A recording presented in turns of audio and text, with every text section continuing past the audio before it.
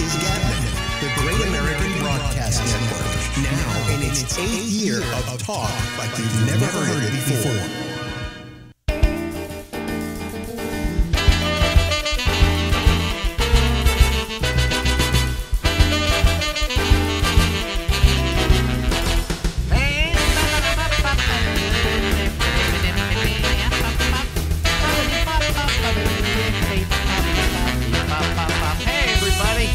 This is the Ramble. I'm Yellow, and I'm Alex, and we'll be here until midnight tonight. Ladies and gentlemen, it's fun time with Stephen Kravitz, Fun Master. Tell us a joke, Steve. Two Jews walk into a bar. You know, that was the one I was thinking of. And they buy it. They buy it. Isn't that funny? As I said that, tell us a joke, Steve, I was thinking in my mind, two Jews walk into a bar and buy it. Oh, really? And then you told the joke. That's right. That must be the most common joke that you would say if you said to somebody, tell me a joke. But that's something, you probably get that a lot. Yeah. They think that you must know jokes. And I don't. And I don't. I can't remember jokes. I mean, I can remember a funny one, and I can then repeat it for about a day, and then ask me a week later, and I can't remember the joke. Right. I'm the same way. I've never been much for jokes. No. You know, jokes are one-liners, folks, that... How do we describe a joke as opposed to a comedian telling a joke in his act? It's different. Jokes are like, take my wife, please. Well, that's part of an act. I'm talking about actual jokes like, once upon a time there was a princess. Oh. You want me to tell you that story about that joke? It's the first joke I ever learned. Okay, tell me. Princess is walking through the woods one day, and she happens upon a frog. And the frog looks up and says, "Hi, princess." And she says, "You can talk?" He says, "Yes." He says, "Of course I can. I'm a talking frog." "Well, why are you a talking frog?" "Well, I was enchanted by this witch several years ago. I was a handsome prince. But I can outdo that curse, get rid of that curse, whatever the curse, if a woman will just spend the night with me." And so she says, okay, I can do that. So she picks up the frog and she takes him home, puts him in her bedroom. That night when she goes to sleep, she puts him on the pillow beside her. Right. Okay. And when she wakes up in the morning, there's a handsome prince. And do you know to this day her parents don't believe the story? Now, that was a joke taught to me by my father, who then would bring me out to a party of his friends and say, "Tell the joke." Right. You know, and I never understood the punchline till I got older. Oh, yeah. Yeah. So. Well, you wouldn't as a kid. Yeah, but that was the first joke I ever learned. And it was taught to me by my father as a party trick. So you can see how my upbringing was. Yeah, there you go. Yeah. Well, how about, do you remember your first joke you ever learned? It's got to be something silly because you're a kid, right? There's a priest, minister, and a rabbi. Yeah. And they're all talking one day, and they're saying, how do you decide what money goes to the church, what money goes to your salary? And the priest says, well, I go outside, I draw a circle on the ground, I throw the money up in the air, everything that lands inside the circle is mine, everything that lands outside the circle is the church's. And the minister says, well, I do something the same thing. I go outside, I draw a circle on the ground, I throw the money up in the air, everything that lands inside the circle goes to the church, and everything that lands outside the circle goes to me. Mm-hmm. And the rabbi says, I do something the same, very similar. I go outside, I throw the money up in the air, everything he wants he takes while it's up there, everything that hits the ground is mine. That was the first joke you ever remember? Well, that's the first joke I remember. Yeah. Wow. What age were you when you heard that joke? I was probably a teenager. Wow. That's amazing. That is amazing. Because I learned mine, I would say, when I was 5 years old, 6 years old. Oh, really? Yeah. And but I was never much for jokes, you know. Somebody, no, me neither. and people go, I'm going to tell you a joke. Oh, okay. And then they tell you the joke, and they've got no timing whatsoever. Right. And they're constantly screwing up the. Well, wait a minute, hold on. And he goes into the bar. The Jew goes into the bar. Right. Right. Now, I do have a couple of, there are a couple of jokes in my mind that stand out because, I don't know, I guess I just enjoyed them. Okay, what are they? Tell me one. The one joke I heard, I remember this was on the Tonight Show with Johnny Carson, and I can't remember who told it, but it's a brilliant joke. The guy goes into a bar with his dog, and he said, "I've got a talking dog here." And the bartender says, "Sure, you got a talking dog." He says, "No, really." He says, "If I can get this dog to talk, will you give me a free drink?" And the bartender says, "Of course, if you can get that dog to talk, I'll give you a free drink." So the guy says to the dog, "Tell him what is it that we have on top of our house?" And the dog goes, "Roof." And the bartender goes, "He just barked. That's all he did. He barked." Right. No, he said roof, but he barked. Okay. Okay. Who was the greatest ball player of all time? And the dog goes, "Ruth. Ruth." And with that, the bartender says, "I've had it with both of you." And he picks them up and throws both of them out into the street. And as they're sitting out there, the guy goes, "Why didn't you start talking?" And he said, "What? It was DiMaggio?" Yeah, I've heard that joke. Now, there's another dog goes into a bar with his master joke. Okay. Yeah, and I'm trying to remember. Oh yeah. Wait a minute, I can't remember the joke. I do remember it has something to do with the fact that he says to the bartender, "This dog can talk." Oh, that was it. This dog can talk. How does he give the dog $50? I can't remember the joke. Okay, that's how bad. That's the Gablin speaking. I cannot remember the joke. Do you remember the punchline? Punchline was, he gives him the $50. Oh, I know what it was. He talks to the. All right. So he says to the bartender, "This dog can talk." And the bartender says, "Sure." He says, "Your master says you can talk. Is that true?" He says, "It's absolutely true." He says, "It's amazing. Your dog can talk." He says, "Wow." He said, "Could you do me a favor?" He said, "I'll give you $50, the dog. And just go across the street to my my nemesis, my competition across the street, and sit at the bar, and then order something. He'll have a heart attack." So the dog goes, "Okay, sure, I'll be happy to." So he grabs the put the $50 in his collar, because obviously he can't hold the $50. Right. And the guy and the bartender is now sitting there for like a half hour, and the dog hasn't come back yet. Oh, I know it. He wanted him to go across the street to the other bar, order a drink, and say, "This is the worst drink I've ever had." Okay, and then come back. And for that, he's getting $50, right? Right. So the dog has the $50 in his collar. So now they're sitting there, and the dog hasn't come back for a half hour. And they go, "Where's the goddamn dog? He should have already told the guy it was a lousy drink, and they didn't like the bar, and whatever. Come back."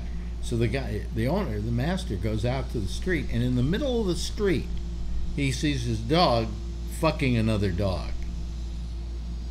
And he goes up to his dog and he says, "Stop it. Why are you doing this?" And he said, "I never had $50 before." Something like that. I slaughtered the joke because I couldn't remember every nuance of it. Right. And then there are the long jokes. The ones that go on forever. Right. The ones that, like my friend Penn Jillette, become kind of an opera that you sing. Right. The classic joke of all of them is, of course, the aristocrats. in which you can take that joke and just tell it in 2 seconds, right? Right. My wife does this, my wife does that. Then, punchline, we call ourselves the aristocrats. I think most people are watching us know the joke by now because there was a whole movie about it. Right. But that joke you can turn into an opera. You can go on for a half hour with that joke. Oh, yeah. You can turn it into a tour de force, and there's some people like Gilbert Gottfried, the late Gilbert Gottfried, who did it to a T. Just a wonderful recitation of that joke. But there's another. He did it at a roast. Yes. But the other joke that is to me a better joke than the aristocrats is what we call the bear joke. And Penn Jillette used to tell me the bear joke. What's the bear joke? You got time? Yeah, I got time. Guy goes into the forest, gonna go shooting, and he sees a bear. So he picks up his shotgun, points it directly at the bear, fires, and misses. Bear turns around.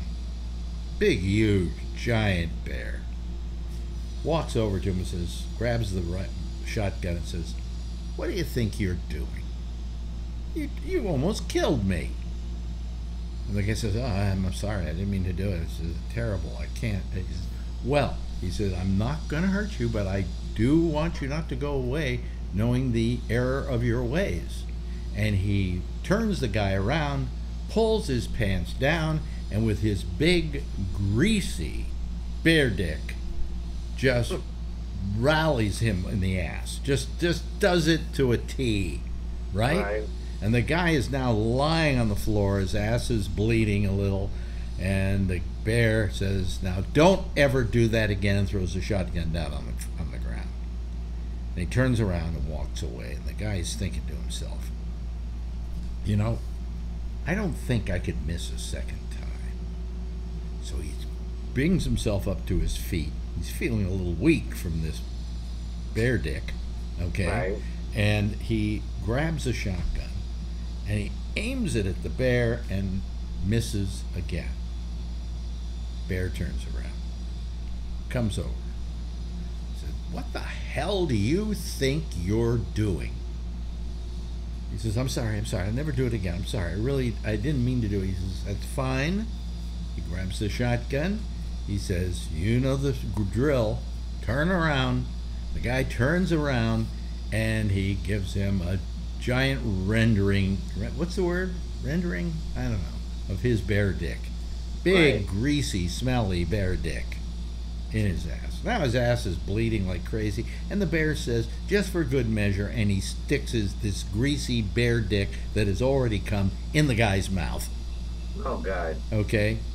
And then he's like shoving it as far as he can, and the guy's tonsils is flaring, and finally the bear says, "Okay, I'm through." He says, throws the shotgun on the ground, says, "Never do that again." The guy says, "I promise I never will." And the bear turns around and starts to walk away. And the guy is thinking for a moment, and he goes, "I don't think I can miss again. I just don't think I can miss again."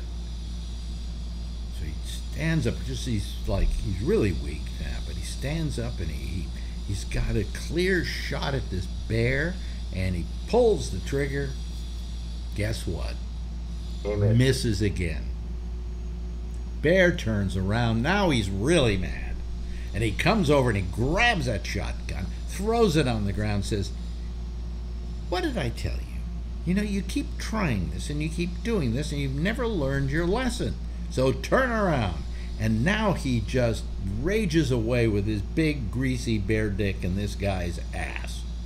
Okay? And they're pumping away. He's pumping away. And the guy is in great pain. And he's almost passing out from the pain. And now the bear turns him around. And now it's time for the mouth to do the same thing. He puts it in his mouth. And it's a greasy bear dick with all this bear cum on it. And blood from his rear end. And he again gets himself a major blowjob. And now he's through. And he says, "Now what did I tell you? Don't ever do it again." And by the way, I don't think you came here to hunt.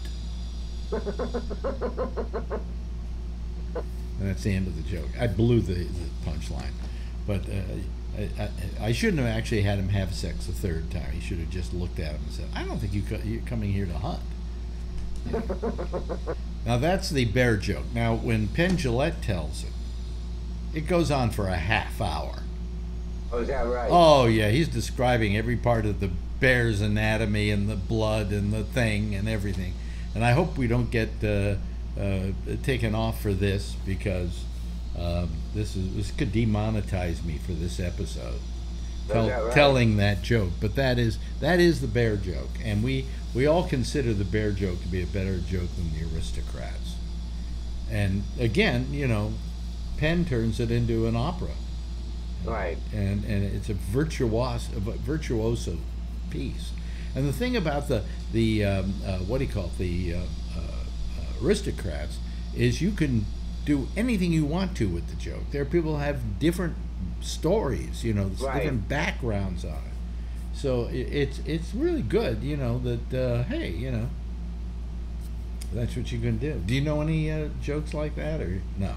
No. No. I know a comics joke. A comics joke. Right. Give bunch of comics are sitting around, and one comic says, "Did you hear? Joe played Atlantic City. Standing room only, got standing ovations all weekend. They loved him so much they signed him to a month contract." And everybody goes, "No, we didn't hear. And the guy says, "Did you hear about Frank? Plays Atlantic City." No, he plays Las Vegas. Mm-hmm. Las Vegas. Sold out every show, standing ovations. They loved him so much they gave him a gold watch. And he got booked there for a year straight. Did you hear? And then they all go, "No, we didn't hear." And then the guy says, "Now, did you hear about Tom? Played Dallas, bombed." And they all go, "We heard."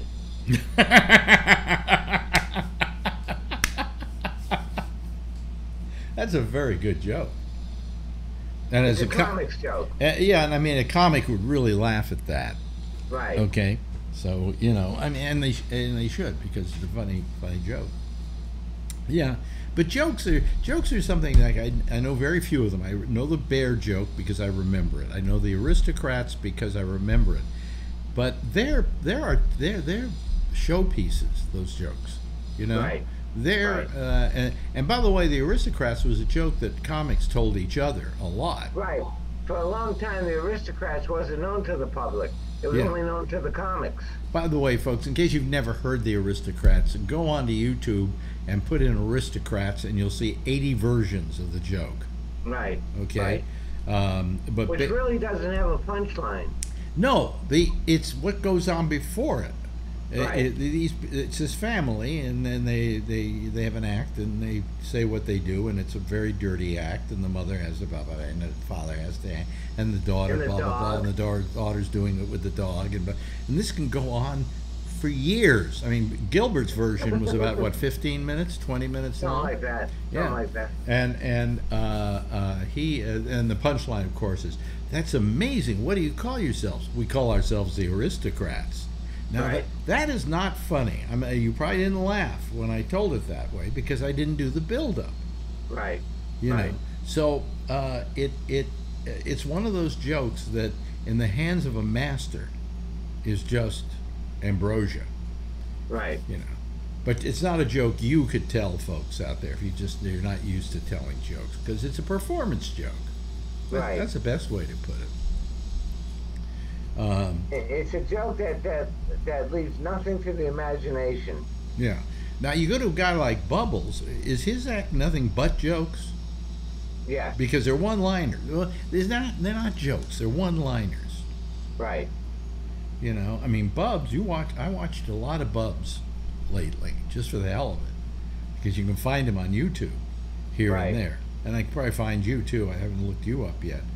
Well, I know that you're up there because one of my videos went up there, a view at one of the shows that we did. Right. So, but you know, Bubs does one-liners, and the joke that he's telling now is going to have nothing to do with the next joke.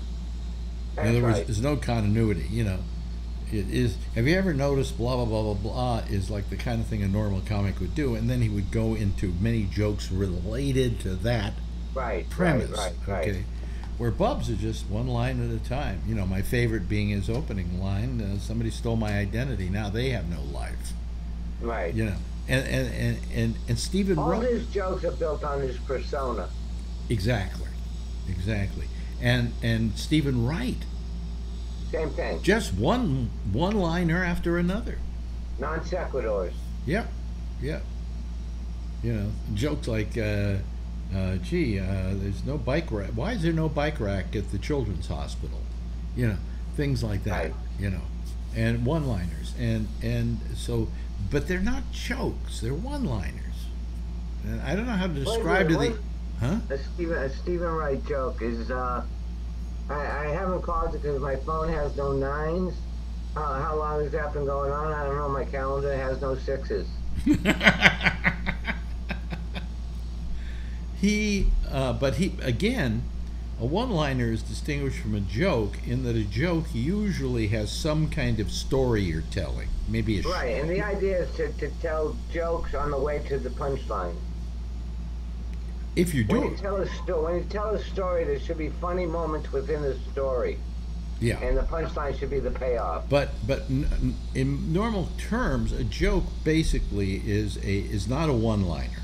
A joke is something you're saying, like guy goes, two Jews walk into a bar and they buy it. Well, that's a one-liner, but it's a joke, right? Because it has a story kind of thing. One-liners are like Bubs with his, you know, now no one has a life. But you never did that in your act. Your act was what? How do you describe what you did? I tell stories. Yeah. I tell stories.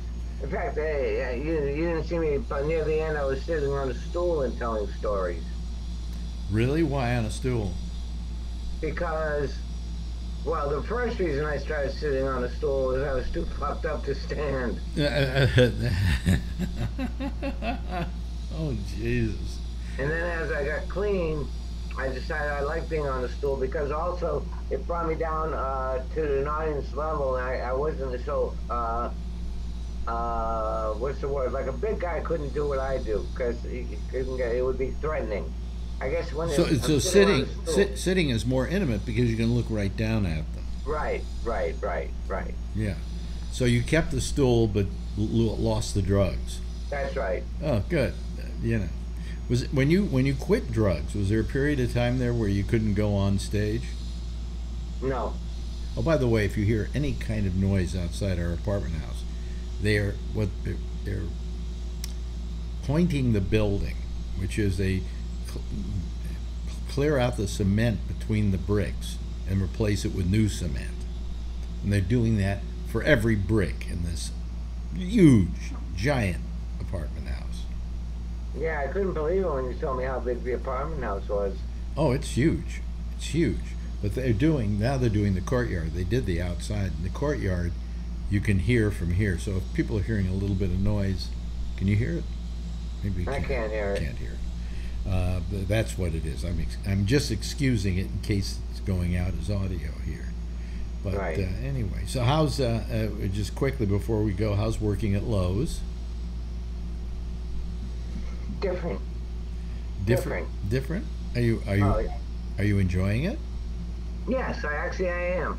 Yeah. And, I am. Well, next time when we talk, I'll have to go into a longer discussion on what it is about Lowe's you are enjoying. Okay. Because quite frankly, I don't know if I could handle it.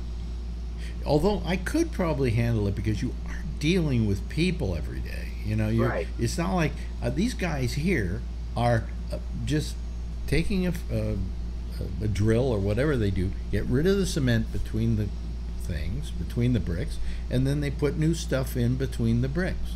Right. They have to do this for the entire apartment, and they've been doing this for like 6 months. Right. I could Hour not after do hour. that. I could not do that without going crazy.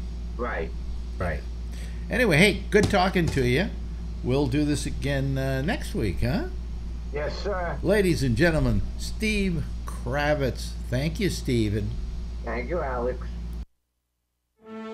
This is GabNet, the Great American Broadcast Network, now in its 8th year of talk like you've never heard it before. And there goes Steve Kravitz, ladies and gentlemen. There he goes. There he goes. Bye, Steve. You'll see you next week. I'll tell you, I had you know, I'm beginning to wonder whether I really should keep doing stuff anymore, because I've lost it. I've really lost it. I don't know what my problem is, but I keep screwing up. Okay, I keep forgetting stuff. I can't tell jokes correctly. You know, I try to get some of those old jokes. I couldn't remember them. And then today I'm doing this interview with Steve, and then after we did that, we did another one, and I started it, and we're going, and all of a sudden, halfway through the interview, I realize it isn't recording. And originally, I blamed myself, but then I went back, and somehow I did have about 3 minutes of the interview. So I don't, you know, so these things, I just, you know, yeah. But anyway.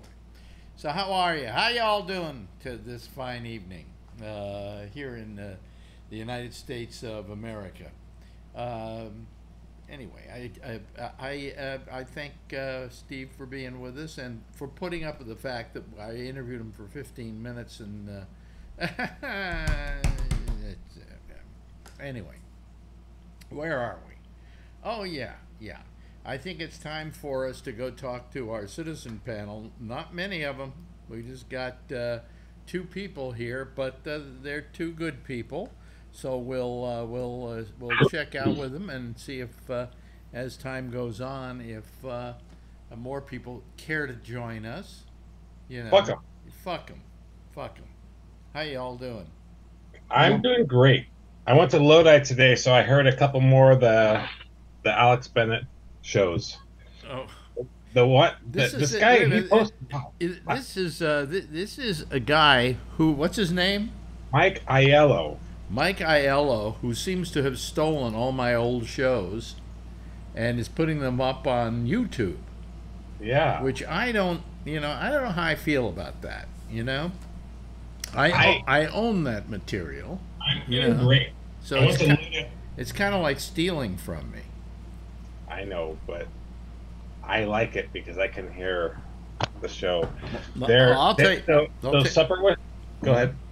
Supper with Schwartzman. You had with Greg Proops and all those guys, and then they roasted you, and then they had the couple that I heard coming back home. There's actually one with Ruben when he called from the John Bull across the street when you were doing the movies critics with Michael Snyder. Yeah. And he joked from some guy over there.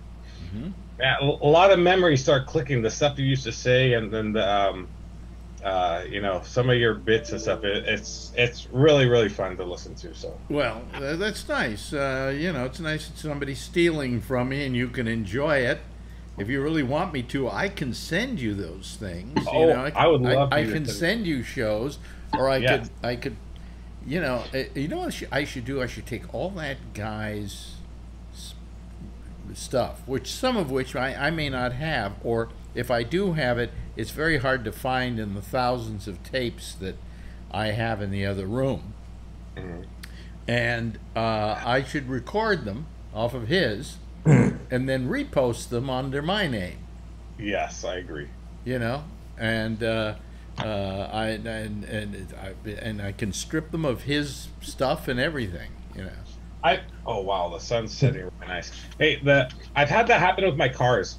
My cars, when I started building one that was getting really big. Let's talk about its cars for a second. Let's tell people that you are a big car guy. Yes. So my friend said you're like his car. They start getting personalities of their own, and they start popping up. Mm-hmm. So it started popping up in one car show. They used that for the advertisement for the show. That's happened a few times. And then I've gone and called him and say, hey, hey, can I get in the show for free since you're using my car as the likeness for your show? And so I mean, I felt the same way. People have painted my car and done photography and putting it on like the aluminum, fused it on aluminum and sold it, you know, and I have mixed feelings too. It's out in the public, so it's fine for everybody, but you know. Yeah, but you know, I do this for a living. Okay, I've done this for a living over the years, and I've also insanely protected my material, you know, because I want to be the guy to use it. Right. It's mine. I own it. That was one of the deals I made with Live 105 as an example, is that after the shows were broadcast, they were mine. They had the right to rerun them if I went away on vacation or something like that, but basically I owned them. And so I don't like the idea, you know, of somebody just capriciously stealing my work. You know, he could, if he had stolen it, if he wanted to use it and then asked me first if he could, I probably would have said, fine, go ahead, you know? Yeah. But the fact that I'm not even asked and it's stolen from me, that I don't like, you know? Yeah, and I'm sort of surprised that to post your stuff is like sort of out of the norm. If he was a fan, I'm sure, you know, why didn't he contact you? Yeah, it's sort of weird. Yeah, I mean, if he at least asked, hey, Alex, do you mind? I have all these tapes of you that I have, you know, I've saved from the past. Big fan. And a big fan. I'd love to put them up. Do you mind? And I'd probably go, sure, go right ahead, do it. But since he hasn't, you know, I mean, I'd go get an attorney and sue him, but, you know, why? It's not going to be worth the money, you know, so. What the hell? Yes. I think people have different attitudes about cars and about hearing you on your show over the years. Yeah, I know one person who used to, as he was younger, would always, whatever was on the phone that evening, he would make a record of it. Guess what he is now? He's an attorney. Yes, Alan. Sorry, I wanted to let Jeff go. You know how I like to tell jokes, and most of them you don't laugh at. So one of your listeners, who's a good friend of Phil, sends me a joke, and I didn't get it. And it says, "Who's the most important guy at a Mexican wedding?" And I said, "Who?" He said, "The guy with jumper cables." I said, "That makes no sense." Well, I don't know. I'm trying to think. Is that racist, or is it just a bad joke? It's a bad joke. I think. He's listening to the show right now, and I wanted to prove to him that this was not funny. Wait a minute. Who is it? Somebody we know? We'll use his first name, Paul. He's a regular listener. Oh, Paul. Okay. Good friend of Phil's. A good friend of Phil's. Yes. Yeah. Doesn't count then. That's right. Thanks, Jeff. I just, You're off the hook. Yeah. Even though you guys don't laugh at some of my jokes, I don't tell jokes unless I find them funny, and not everybody's going to find them funny. Well, like I was saying with this was just stupid. Steve Kravitz, I hate jokes basically, you know, because they're things that people tell badly. But you hosted so many comedians over the years. No, but comedians don't tell jokes; they do routines. Yeah. You know, the closest we come to a guy doing jokes is Larry Bubbles Brown, who was a bunch of one-liners. But he's good. I never knew who he was, but I listened to him. Yeah, but he does routines, and routines are different from jokes. You know. I mean, one of the things I love, he tells the story. He says, "I'm having a horrible day. I get pulled over by the highway patrol, and the highway patrolman asked me, 'Do you know why you were pulled over?' And he says, 'Because I'm black.' And then there's a laughter, and then he waits and he says, 'Damn, those nightsticks hurt.'" And I mean, I found that hilarious. Was that Bubbles? Yeah, Bubbles. They just in one of his YouTube things. Oh yeah. Well, he's a very funny guy, but he's the closest it comes to telling jokes because he does one-liners. But those are one-liners. There's a difference between that and a joke. Hey, did you hear the joke about the lady who goes in the bar and you know, that kind of thing. Okay. And then they tell them very badly, just like I did tonight with Kravitz, because I couldn't remember the jokes to save my life. because my brain is going, folks. It's turning to mush. You've got to be doing those kind of jokes several times to because the timing is such the issue. Well, the thing is that I had a hard time remembering them because they don't stick with me. Jokes don't stick with me, but I do remember the dog joke, which I really slaughtered the second one, but the dog goes over to the other bar. Yeah. And he doesn't come back, and then the guy runs out, and in the middle of the street he sees the dog having sex with another dog, and he says, "Hey, I never saw you do that." And he said, "I never had $50 before." That's the way the punchline's supposed to go. So I screwed that one up. But most people, when they have a joke, I got a great joke to tell you, and then their timing is off, and they're terrible at telling the joke, and it's horrible. So anybody got a good joke here? No, forget it. I don't want that. I'm having a bad day. I went to a bar to have a cocktail, and the bartender says to me, "What would you like?" And I said, "Surprise me." He shows me a picture of him and my girlfriend in bed together. And that happened. Yeah, see, that's what I mean. Yeah, that's what I mean. Well, okay. That's what I try mean. not to tell jokes on the show. It's a Rodney Dangerfield joke I heard the other night. Now you're stealing from him. Great. Yep, that's right. He's dead, though. Alex is still alive. Well, there's the old joke about the guy goes to his doctor, he gets a full checkup, and finally the doctor says, "I got good news, I got bad news." He says, "Well, what's the bad news?" He says, "Well, you've only got 6 months to live." He says, "What's the good news?" He says, "See my nurse? I'm fucking her." All right. I'm glad, Jeff, you can explain that one to me later. I like that. Yeah. Kevin, you got any good jokes? Yeah, I don't. I can't remember them for being. That's me too. I can't remember jokes. No, and then I try and bring them back up, and they get destroyed. Yeah, I'll tell you the joke that it's the hardest one for me to tell because it demands a certain amount of inflection. You'll see what I mean. Let me see here. Guy has he's a pharmacist. He runs a drugstore, and a guy comes in and says, "Wait a minute! Now I can't even remember the joke." Wait a minute. Already lost. Yeah, I've already lost. Yeah.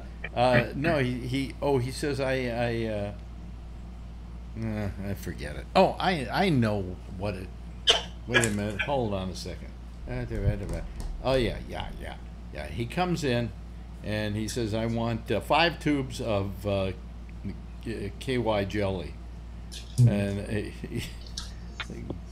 guy gives him 5 jars of KY jelly, and the guy leaves, and comes back about 20 minutes later. He says, "Can I have another 6 jars of KY jelly?" Pharmacist goes, "Sure, fine, here." The guy leaves, comes back about an hour later. He says, "I want to buy 20 jars of KY jelly." The guy says, "What are you doing with this stuff? Eating it?" He says, "No, I'm shoving it up my ass."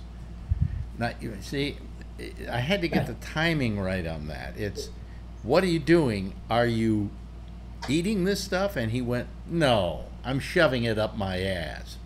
Sarcastically. Bubbles tells another joke, and he says, the doctor says, he says, "How's your sex life?" And he says, "I'm horrible." He says, "So I could give you a couple blue pills and it would really make you think." And he says, "Well, give the pills to me, damn it." He says, "The only problem I have with that is, God, I'm going to wear my hand out." The way Bubbles tells it, it's yes, funny. I'm sure.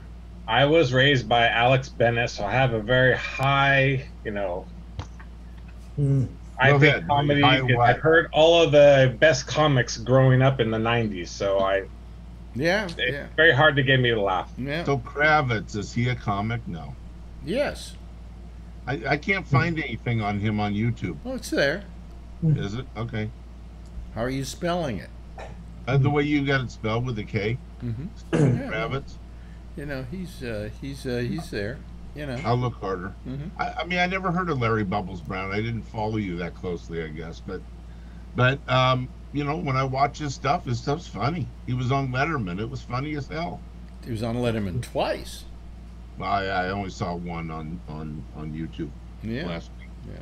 But I'm like, wow, this guy's really funny. By the way, I talked to Will Durst yesterday. Will Durst was on one of the shows I listened to this morning. Really? Yeah, yeah. I'll send you the date. I mean, he was. Oh, you mean on one of my shows? Yeah, on one of the old shows from 1991 or something like that. Yeah. And this is when you just came back. You went to wherever, Houston or Florida or Miami, right? And then you came back to Live 105. Yeah. This is right when you came back. So you had a lot of smart ass jokes about coming back and stuff. Miami. But Will Durst was on it. He was really funny. You guys were talking to Larry King on the phone, a phone interview. Oh, really? Well, I actually have we ran an interview here that was actually videotaped of me doing Larry King at the Marriott Hotel. Yeah, that's all over YouTube. You got a couple comedians with you, and you're standing there putting on at the Marriott. Well, it's Kevin Meaney's there. Yeah. Well, I didn't do the videotape. That belongs to a guy. I'm trying to remember his name now, who does a lot of videotaping of radio shows over the years. Oh, and, it's one of the first things that pops up on my YouTube when I type your name in. Really? He's posted it before. Yep, I've seen it several times. You're there talking about a producer that you ran into in the crowd and you didn't know who you were, and he had fired you and stuff like that. And is that the same one? Yeah. So Alex posted it one time. So yeah. Well, we did. I played it here on the show. Yeah. Anyhow, it's on YouTube. You want to get your royalties. Yeah. Yeah. Well, yes, Jeff. Yeah, Alex. So when you moved to New York, whatever time it was, did you go to some of the shows in New York to watch some of the shows there that were comedian? Did I go to? Well, when I first lived here, I really wasn't doing comedy stuff. On the radio, I was doing music people and political radicals, like Gabby Hoffman and Jerry Rubin and Dave Dellinger and people like that. And so that wasn't my shtick. When I went to San Francisco, I picked up on doing comics, and I love comics and I love comedy, and it kind of naturally happened. I had a guy. I had Bobby. Did I have Bobby Slayton on? And I said, "Gee, this is fun having a comedian on. Do you have any other comedians that'd like to be on?" And before I knew it, I was up to my ass in comics. And it just of naturally happened. It wasn't, and just like in New York, doing the politics and doing the musicians, when I first started doing musical acts on the radio in New York City, nobody else was doing it. I know you find that hard to believe because today, all the time, you're hearing, rock people being interviewed. But in those days, nobody wanted to interview any rock musicians. And I did. And I started having one after another. And I think the first one I ever had on, if I remember correctly, was Melanie. Remember Melanie? I got a pair of something or another. I don't know. I got a pair of roller skates. There. Oh, okay. Now I remember that. Yeah. And before I knew it, I got Elton John coming in when he was nothing. And I had all the Grateful Dead were on it. And so I became known as the guy who had musicians on and was the radio radical, okay, because I had people on like Abby Hoffman and so forth. And so I really didn't follow comedy that much back then. I cared about it, but I didn't, I didn't go to the clubs or anything like that. Plus, comedy was in a different way back then. It wasn't like you had these clubs where people went and worked out and so on.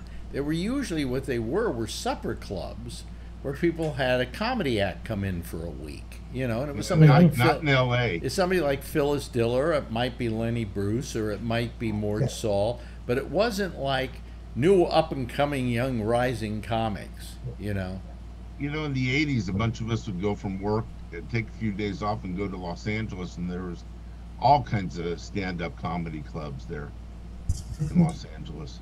Well, that started to happen God, it happened later than when I was in New York the first time. No. Because in L.A. you started having things like, you know, the Mitzi Shore's place. Oh, God. I can't think of the name of the Comedy Store. Comedy Store. Right, Comedy Store. And you had the Comedy Store. You had the Improv. The Improv, right? But that was the Improv West, because it started as the Improv in New York, and then Friedman. Trying to remember Friedman's first name now. Alan? No, Friedman had to give his wife the club when they got divorced, so he moved out to the West Coast and started the Improv in LA. I think on Santa Monica Boulevard, if I'm not mistaken. And then the way that he really became well known was the fact that they did a night at the Improv. Bud Friedman. They did the night at the Improv, and they would have him and a bunch of comics come on, do their acts at the Improv. So they got enough of these in the can that finally they were running it 5 nights a week. And then they got so many more in the can, they were running them 5 nights a week, 2 episodes a night. And that was in the early days of A&E. And I used to joke that the 2 most predominant people on A&E were Bud Friedman and Adolf Hitler. Because they ran all these documentaries about Nazis. You remember that in those days? That's all the 2 things you would see on there. Bud Friedman followed by Adolf Hitler. And it was very hard to tell the difference between the 2, you know. So. Now, I remember going to New York the first times in the shows, in the city, in the villages more than any place. And there were all these people that were well known on TV, but on these shows, they were the dirtiest, different type of. You're not talking about people like Andrew Dice Clay. Yeah, he could have been on that, sure. Yeah, but he's kind of a young. If you wanted pure dirty, if you wanted pure filthy, there was nothing like going to a Friars Club roast. Before they put them on TV, when they started putting them on TV, they cleaned them up. Yeah. But boy, before that, I mean, many times I would go down with my friend Steve when he was still alive, and he belonged to the Friars Club, and we'd go down and watch something with a bunch of comics doing a tribute to another comic who was there. It wasn't a roast, and they were the filthiest evenings I ever spent in comedy in my life. But I mean, they were funny. They were just funny. So, yeah, that's the way it goes. So anyway, I'm tired once again tonight. I'm trying to stay awake. You know, I don't know what it is, but I have. They say I have this positional vertigo, and that's the reason why I'm dizzy all the time. And then they have these exercises I'm supposed to do to get rid of it. Because what there is you get a little. There's a crystal in your ear canal, okay, and the crystal shifts and gets in the middle of your ear canal, your root canal, the middle of your ear canal, and you're like this, right? So what you're supposed to do is do these exercises to force the crystal back into the top of your ear canal where it's supposed to be. Well, it gets stuck in the eustachian tube. What you have to do is you have to lie down, and then you have to lean your head back over a pillow, and then you have to turn your head one way, and then you get really dizzy, okay, and hold it for about 30 seconds, then turn it 45 degrees the other way, okay, and then you have to sit up. And after a while, they say if you do this for like 2 weeks, it'll go away. There's another one where you lean over the back of the bed and things like that. But what they're trying to do is you're trying to get this crystal. I mean, I wish they were valuable and I could just have them removed. Right, or you could sit there with your crystal pipe. What I don't understand is why they can't remove them. Or do I need those crystals there? I think they're I don't know a lot about them, but I think they're an abnormal growth that's pretty harmless in most people. And why go in and do surgery? It's not a growth. It's not. I don't think it's a growth. I think it is an actual Oh. part of the ear system. Okay. But anyway, so I've been trying to get him back, and I don't know if I'm doing I didn't do the exercises today, but I don't know if I'm doing them right. So I may go to a physical therapist and get them to teach me how to do it. You know. It's interesting last night that Phil didn't try and tell you that your neurologist was wrong when you brought it up last week, and that it was horizontal gaze nystagmus, which he couldn't even pronounce. You know, he didn't bring. You brought it up last night that you had the thing going on still. That was Supposedly, when he had me look over here at head straight forward, then look over here, that my eye quivered. You know, and that well, that to him showed him that I had you know, a positional vertigo. Right. There you go. It's also if people get high on drugs. I mean, Phil was partly right. High on drugs or alcohol. If you follow the finger, the reason why the police do it when you come over to the corner here, your eye bounces a little bit, and it usually you can tell if somebody's under the influence. But how do you know they don't have positional vertigo? I guess you don't. Yeah. But you can usually smell the alcohol beverage on their breath, and it's part of the field sobriety test Yeah. thing. So anyway, so I you know, that was my whole thing with thing. So. Well, Yeah. I think that if you were going outside like you used to go, walking and so forth, I think they will help you. No, didn't? I'm just as dizzy as when I go out. Yeah. Yeah. And get this and now my legs are getting a little weak. Speaking of weak legs, you know, Jack is in the hospital again.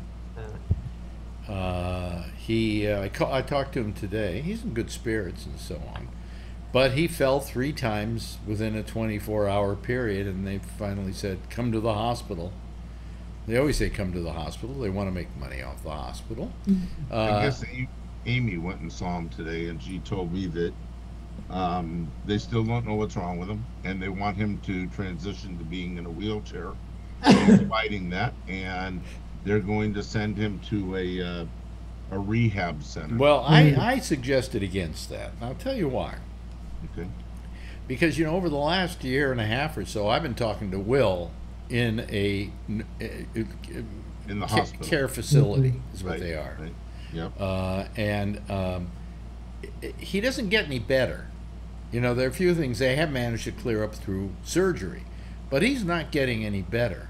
And I just said to him one day, I said, just say, "Fuck you, I'm going home." You know, I said, you're going to do better by being at home and being in familiar surroundings, where somehow you have to do some things, you know, that might just improve your situation, but they're not going to get any better with you lying there in this, you know, long-term care facility. It also may give him some motivation being home and, you know, familiar surroundings. Yeah. Absolutely. But, you know, I mean, you got all these doctors that go, no, they told Jack, "Oh no, well, we don't know if we want you to go home because you might fall again." Yeah. Well, so far he hasn't hurt himself, you know. And you know, I told him he should use a wheelchair. If they say use a real wheelchair, use it. But do all you can to do some kind of physical therapy. And so far as nursing and so on, you can get a visiting nurse to come in, and it's probably covered by your insurance, you know, and that would help that a great deal. And give them some different Yeah. physical therapy. Yeah, but I mean, I felt really bad because, you know, I like having a show on after mine. You Yeah. know? Right. I was going to do something tonight and maybe go over to Skype and do his show after this one, but I'm too tired to do it. So if anybody wants to host a show after this one, I can just turn it on. You can come to it and then sit there and talk with people, but I got other crap to do, you know. So I just tried to figure out a way to, you know, what we're going to do while he's gone. But I just, you know, I worry about him, and it's I think You know, let's face it. Where does he live? What town does he live in? Denton. Denton? Denton, I think. Yeah, you know, there's a lot of good medical facilities in Denton, Texas. Yes. You know, when you want to take care of a real bad problem, first place I think of heading is Denton, Texas. Yeah, right. Betcha. Huh? What'd you say? Betcha. Yeah, it's best long-term care facilities in the country. Well, when COVID was going nuts with Omicron, they took him to a hospital 50 miles away. That was the closest care center. Yeah, well, you know, I mean, if he lived here in New York, he'd get the best care possible. I mean, you know, I thank God that I got prostate cancer in New York City.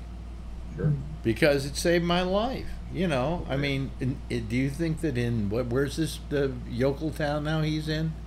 What's it called? Is it Denton, Texas? It's north of Dallas, Fort Worth, I think. Yeah, Denton, Texas.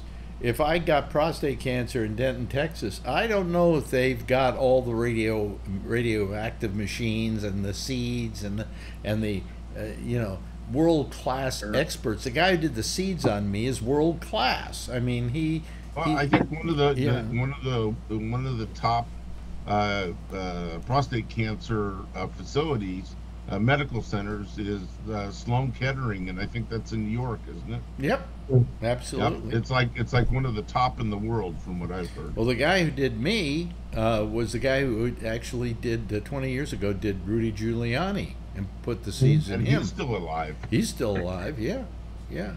I mean, you know, the guy is world class. I wouldn't have got that doctor even if I was in San Francisco. I might have had somebody who was good, but not that kind of world class.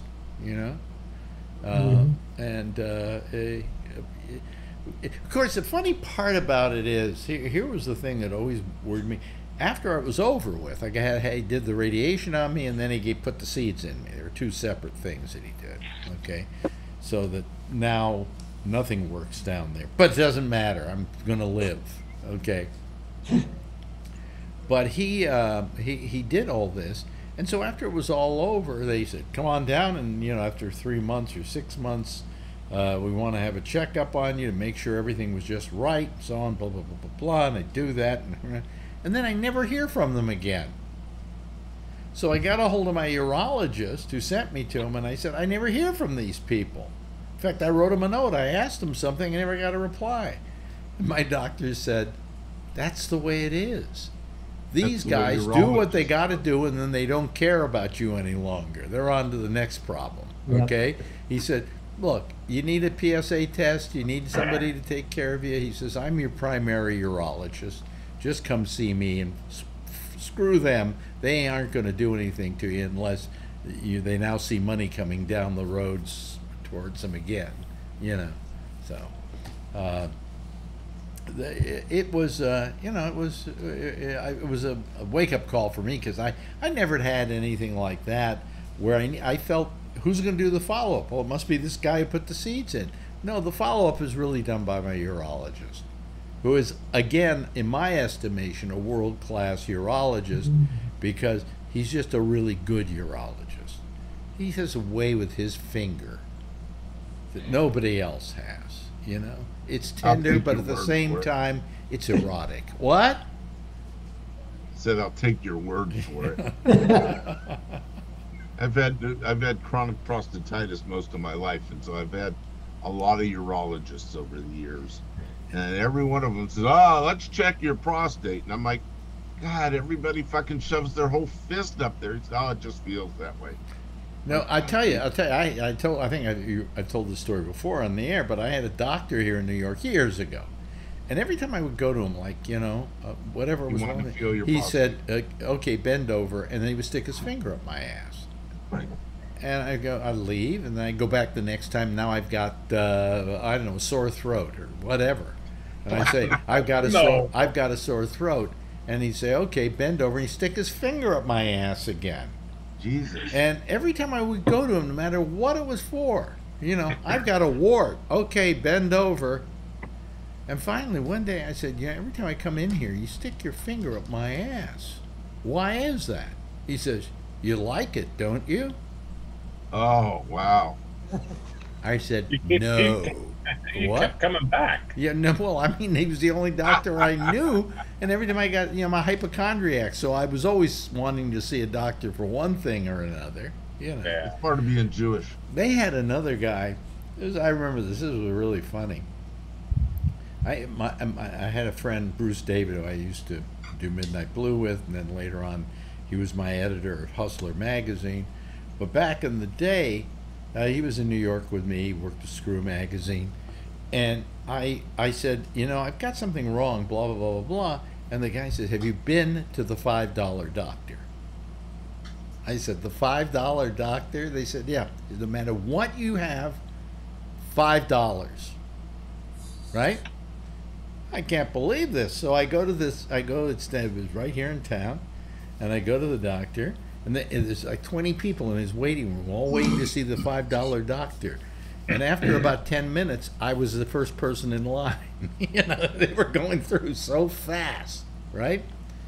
And the guy comes in, and I go in. I said, "What's the problem?" And I said, "I've got this problem. I think I maybe have NSU or something like that, which is a non-specific urethritis." Non-specific urethritis." And he goes, "Let me take a look."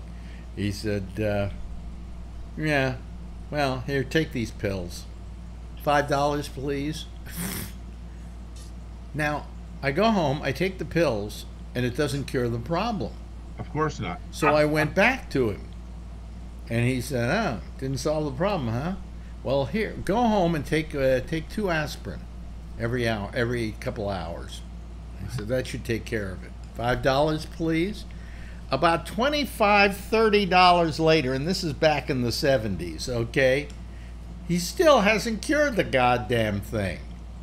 And by the way, as I'm walking into his office, there are another 20 people in his waiting room, and the same 20 people that were there when I went the first time. They all got a $5 bill. Yeah, I learned you never go to the $5 doctor. There's a dim sum place in Vietnam Town, downtown San Jose. Yeah. And they have dim sum, and underneath there's a door there, and these people, my Vietnamese friends go there. There's a Chinese guy, and my friend will come out, and a couple of girls, and they have a box of something, some pills, and they take them, and this guy keeps, but he fixes them. It's funny. I heard today. It's all Chinese. You don't know what it is. Yeah. You don't know what's in it or anything. He says, take it. I heard today on the news that Joe Biden talked with the premier of China today. And they got into a discussion about Taiwan. And the premier of China, which is Xi, I believe is his name, he said to him something about don't meddle in things that you shouldn't because it may come back to haunt you. Absolutely. And I went, or something to that extent. And I looked at Marjorie and I went, I think he got that out of a Chinese fortune cookie. Xi Jinping, isn't that his name? Xi Jinping, yeah, but Xi is his last name. Right. But he's the president, not people don't realize when Chinese names, it's something Wong, the first name is actually the family name, and Wong is the first name, or what we would refer to as the first name here. Maybe that's why there's so many Wongs. Yeah. What's the old line about they're more...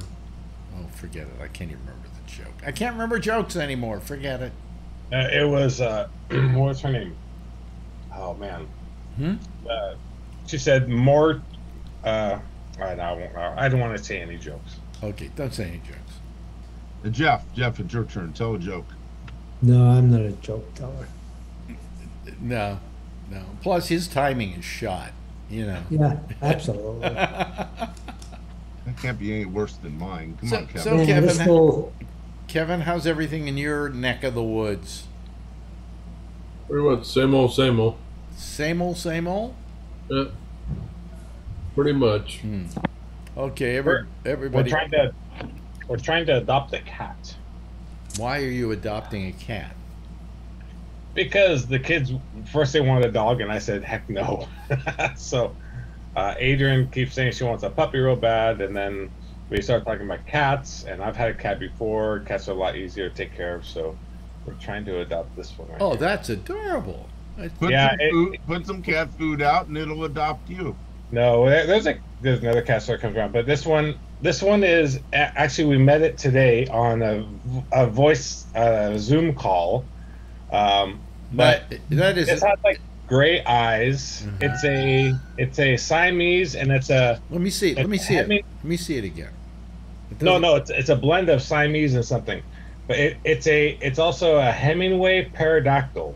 Polydactyl? Yeah. What the hell does that mean? See the feet? They have more paws on them than the normal. The 6-paw cats? Yes. Yeah. And so I didn't know anything about it. Well, not 6-paw, but the 6. Pads. 6 pads on the paw. I googled everything on there. I learned a lot about that type of cat. And stuff like that. I used to have a cat before. Yeah, there's a good reason to have a cat instead of a dog. Yes. You don't have to walk a cat. Exactly. You know, you fill a box with litter, and they will go in it eventually. You know. Well, the good thing at your place, Alex, is you could open the window where they're doing the cement replacement thing, and the cat will go out and take a dump out there. Well, you see, the thing is, I don't want to have there are 2 reasons I don't want a cat. Okay, at this point, I love cats, but there are 2 reasons why. Reason number 1 is that I don't want a cat in this apartment because I would always have to keep the windows shut. Because anytime they would decide they want to go climb on the windowsill or out on the ledge, it's a long fall. It's a long fall, and they probably wouldn't jump, but I'm telling you, I would be panicking. I would just be apoplectic, and I can't tell you how apoplectic I would be. And so I don't want it for that reason. And the other reason is I don't want an animal that's going to look at me and say, you know, I'm going to be here after you're gone. You're right about that, because the dog, Coco who the hell let him in? What? Coco and Pebbles outlived my mother, but at least she got to meet them, though. It's funny that you said that. I was in bed listening to the doctor story. How many times were you going to that doctor for $5? I was like, this guy's got some business. Well, I mean, yeah, I saw how he made his money. Yeah, he never cured oh anybody, so they kept coming back. And non-specific urethritis means they don't know what it is. Yeah. Probably the first time they gave you an antibiotic. The second time they thought, oh, it might be prostatitis. Go take Motrin for a week. You know what I mean? Okay, I'll tell you the best story, though. Guessing game. I'll tell you the best story about being at a doctor, okay? And me wanting to be cheap, okay? So I come down with gonorrhea. Oh, God. Usually you always got gonorrhea on a weekend. You know, there's no hospitals open and stuff. Oh. So, it was a Monday, and I decided I really didn't want to pay a doctor, but I would go down to the health department, and I would go there, and they would look at it, and then they would do what they had to do to cure it for me. So I decided to go to the health department down on 9th Avenue here. And I go in, and I sit there. First of all, I sit in the waiting room. And they've got pictures of foreign places, all of which you could probably get gonorrhea in, you know, Really? like Japan and, Korea, you know, and I look at the back of the chair. I'm sitting in a seat, and there's a back of the chair, and somebody has written on the chair, I swear to you, Bob was here and will be back. So now I go into the doctor's office, and the doctor says, what's the problem? And I said, I think I have gonorrhea. And he said, okay, let me check you out. And he takes me into the examination room. And he says, could you do me a favor? And I said, what's that? He said, look, we have a few students here from I think it was, wherever, foreign country, Asian country, and they're looking at our procedures so that they can learn how to deal with this sort of thing and so on. Do you mind if they come in and watch? I said, sure. He said, okay, send them in. And in walks 10 people, 10 Asian students. And then the doctor says, drop your pants. And I am sitting there getting examined in front of all these other students. Now, I felt kind of good afterwards because I felt I had done something for medicine. You know. Yeah, You know. It's the biggest Imagine part they on throwing money on the floor. But having your pants down and having a guy stick a swab up your penis to take a culture, huh? You weren't like, I'm embarrassed with just one doctor. You did it for 10 people. Hey, what can I say? You know, if they were all Asians, they probably weren't used to seeing something that big on. After that, I decided I was ready to do live sex shows on 42nd Street. I mean, if I could go that, you know. Broke the ceiling in the doctor. I think part of my mindset was, please God, don't let me get an erection. Okay, you know. But anyway. Yeah. So that was my big day with the doctors at the Did he clinic. give you medicine, Alex? Or I guess, did you have gonorrhea? Or? Oh, several times. Oh, so. Yeah. Alex was here and will be back. I like that you had if you had an iPhone back then. No, in those days, I don't know what it was, but there was a period of time in my life where I would get it on a fairly regular basis because I was having sex on a fairly regular basis. But then after a while, I mean, I was still having sex just as much, but I didn't get it anymore. And I think that there was it was just going around in that period of time. This was like back in the 60s and 70s, early 70s. Then I think that's where, you know. I think it was hanging out on 11th Avenue. Yeah, right. That's right. There's a sign on 11th Avenue. No, I can't say that after I left New York, I don't think I ever got it, to be honest with you. Yeah. Even sitting in Bill's car? No. Yeah, right. Yeah. Here comes Ray. Is he walking down the street, or is he just sitting somewhere and going to say, no, he's sitting somewhere. Hello, Ray. Hello. How you doing? I'm good. How are you? I'm good. You know. That's good. Yeah. Yeah. All right. I'm kind of peppy tonight, I think. Yeah. I'm not Great. It don't sound like I'm forgetting stuff tonight, do I? Nope. So I'm certainly remembering all these wonderful times I had at the health clinic, you know, so that's good. So Tony, how many times have you had gonorrhea? None, I could say. You've got to have sex with another person in order to get it. You go in there and says he's back again. I just treated you, Alex. He's back. All right, no more. I don't want to know what he is. The only guy, you know, you get old and suddenly you're not going to the urologist as much as you're going to the guy who takes care of your arthritis in your hand and gives you shots of. You got the shot in the hand, my brother. Cortisone. And I need another one soon, you know, so those things hurt like a mother. Yeah. You know? I mean, it's only it's a short pain, but it's a big gauge needle because cortisone itself is very thick. Really? Oh yeah. And it's like those old needles they used when you were a kid, you know, they pull out like if for strep throat or everything. And they jab that sucker in your knee.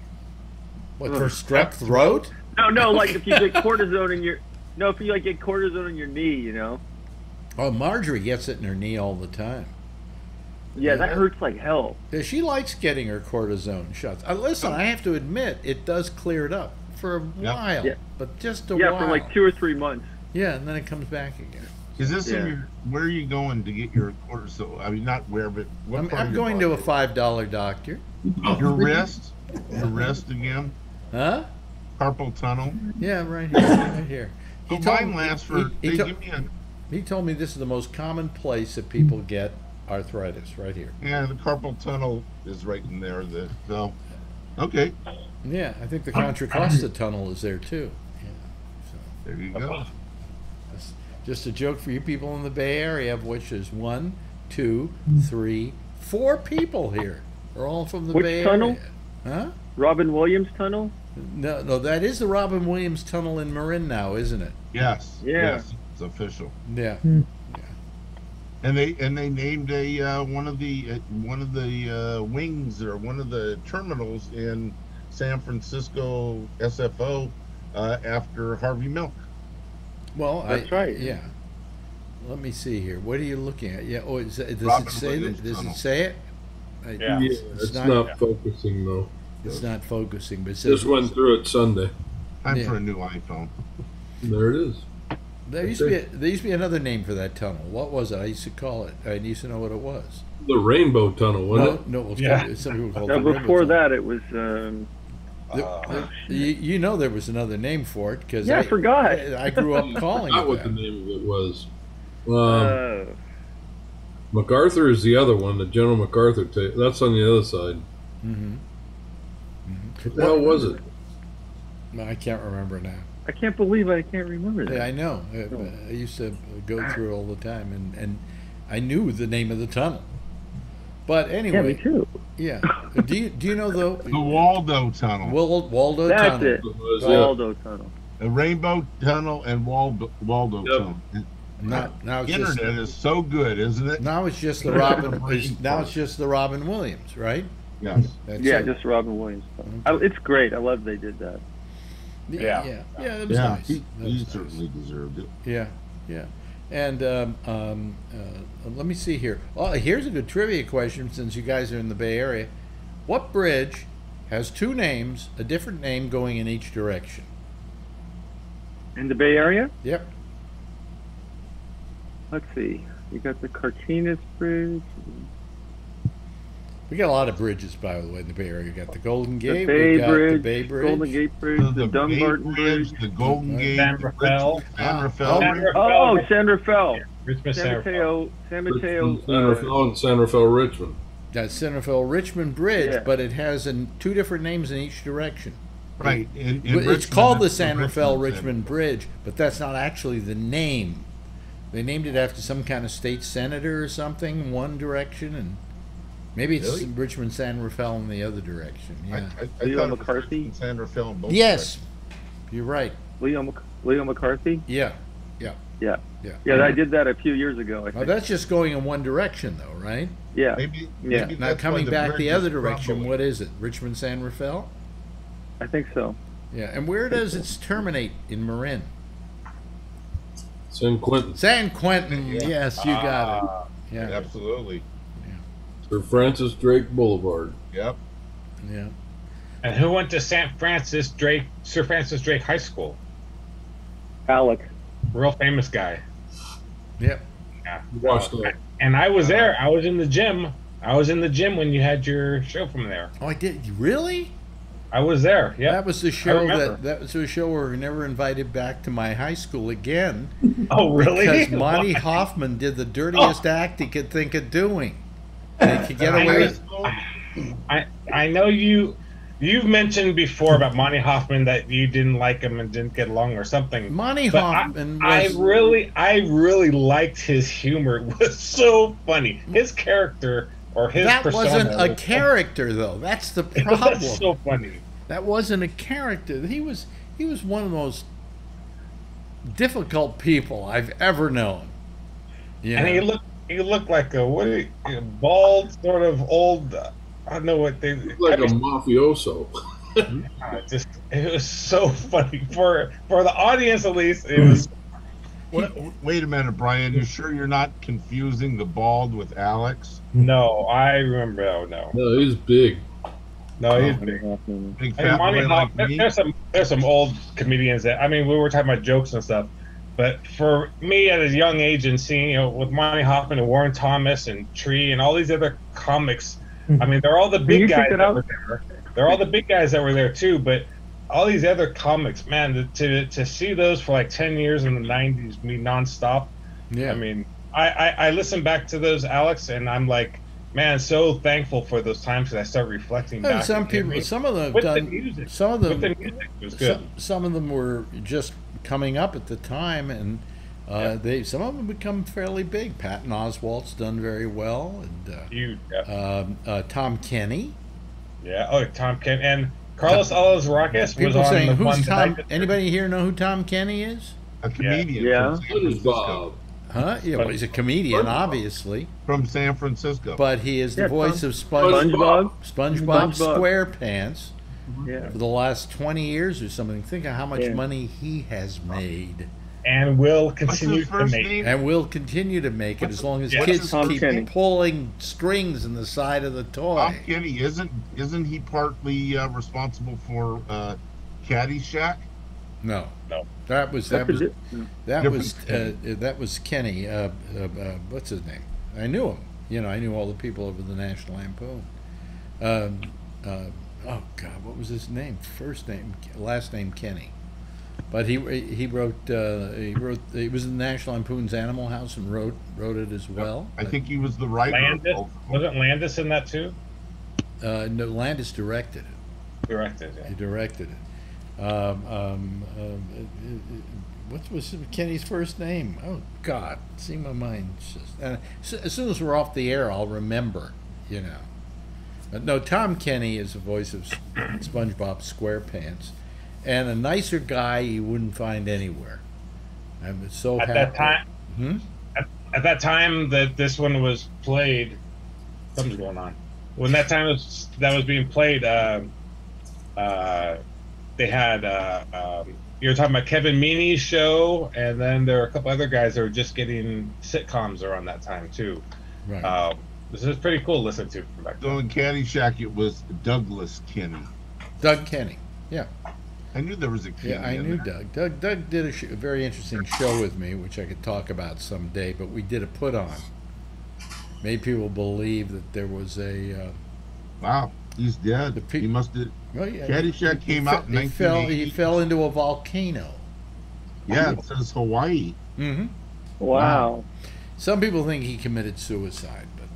Co-founder of National Lampoon in 1970. Right. Wow. It was he, and the other guy who was the co-founder was oh God, my mind's trashed.